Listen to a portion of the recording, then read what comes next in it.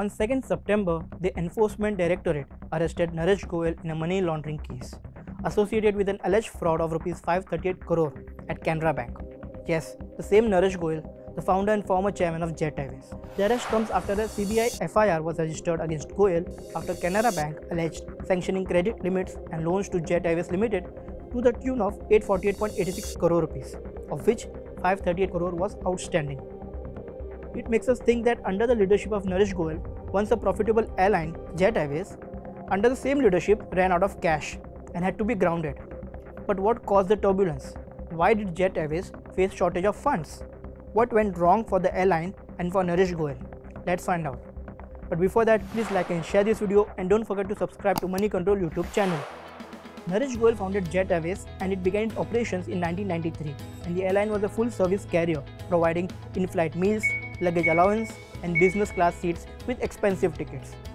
By 2002, it had the highest domestic market share in the Indian aviation industry. Now, in the early 2000s, low-cost carrier airlines started to operate domestically. Low-cost carrier airlines are the ones where the ticket prices and services offered are less as compared to full-service carriers. Airlines like Indigo, GoAir and SpiceJet are some examples. As time passed, the LCCs or low-cost carriers started gaining more market share. Hence, it proved to be a big headache for Jet Airways. As per a report, the LCC had a domestic market share of 60.8% in the financial year 2013, and by financial year 2020, they enjoyed a market share of 82%. Before I tell you why Naresh Goyal's Jet Airways failed, we must understand how the airline business works. For functioning, every airline has to deal with several factors. Factor number 1, airplanes. Airlines generally prefer having aeroplanes on lease rather than buying them. The cost of aircraft is enormous, thus they are taken on lease. Once the demand decreases, airlines can return the planes and reduce their fixed cost. Factor number 2, jet fuel. As per a report, approximately 40% of the running cost of airlines in India comprises jet fuel. This high percentage is due to the higher tax structure in India. So if the oil prices go up, that means flight ticket prices will also go up. Third factor is fixed cost. Every airline that is operating a flight has to bear a fixed cost irrespective of the fact it is flying or not and at what capacity. Among others, the fixed costs include aircraft rents, salaries of employees, insurance costs, hangar charges and so on. It does not matter whether all seats on the flight are booked or not. The airline has to bear the fixed cost. But it also means that to reduce the fixed cost burden, among others, the airline should also fly at maximum seat utilization or book maximum seats. The next factor is capacity utilization. The percentage of filled passenger seats is called capacity utilization. The capacity utilization of low-cost carriers is usually more than of full-service carriers. If you see Jet Airways 2018-19 capacity utilization percentage, it was 83.9% in domestic operations, and in international operations it was 83.2%. The percentage was really good for a full-service carrier. This means filling seats was not a problem for Jet Airways. If we look at the profit and loss of Jet Airways from 2004 to 2019 till 2007, Jet Airways was making profit. That means till 2007, Jet Airways was able to sell its flight tickets, manage fuel cost, fixed cost and all the other expenses, and still they were making a profit.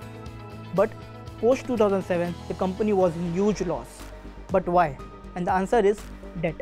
To compete against low-cost carriers like Indigo, SpiceJet, Go First, Jet Airways bought a loss-making Air Sahara for Rs 1,450 crore and turned it into an LCC and renamed it Jet Light.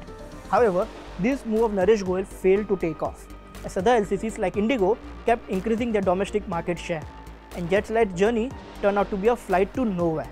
The massive investment of 1,450 crore rupees was written off in 2015.